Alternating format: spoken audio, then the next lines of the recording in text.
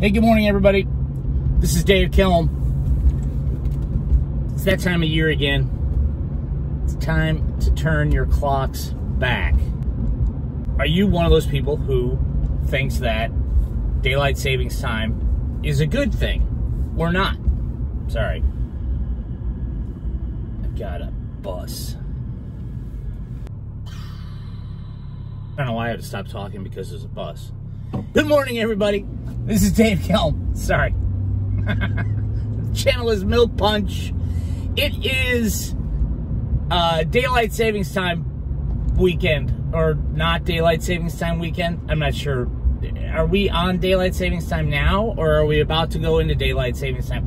All I know is supposedly we're going to get another hour of sunshine in the morning.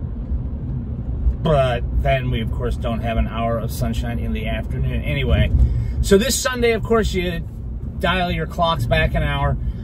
Are you on board with keeping the daylight savings time fiasco facade going? Or should we just suck it up, right? I mean, look, it's a little, it's light out. It's 7:32 in the morning, 7:33 in the morning.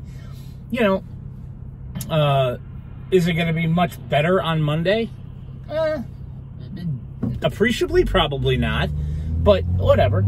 So there has been recently, you know, in the last few years, in a number of states, several states, including Illinois. And actually, one of our local state reps here, Tim Buller, has, I believe, sponsored legislation recently to do away with daylight savings time in Illinois.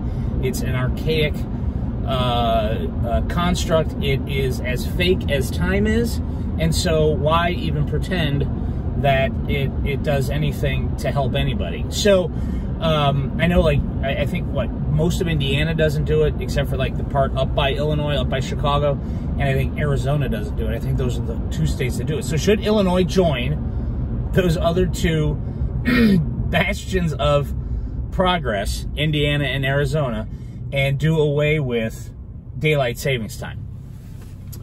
Because I honestly, I mean, maybe for the first week or two, it's like, yeah, hey, look, you know, there's more sunshine in the morning. Personally, I'd rather have more sunshine in the afternoon, you know. But, you know, within a couple of weeks, before Thanksgiving, you're going to be getting up and going to work in the dark, and provided you get up and go to work, and you're going to come home in the dark. So who really gives a shit? Excuse me. Anyway, if you're all for daylight savings time, let me know. If you think it is stupid and we should get rid of it, because, quite frankly, the farmers, if it was indeed intended for the farmers, so that they had more time to harvest, then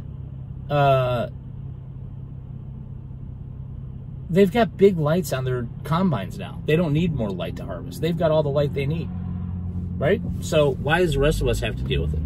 Anyway, talk to you soon. Have a great weekend. Stay safe.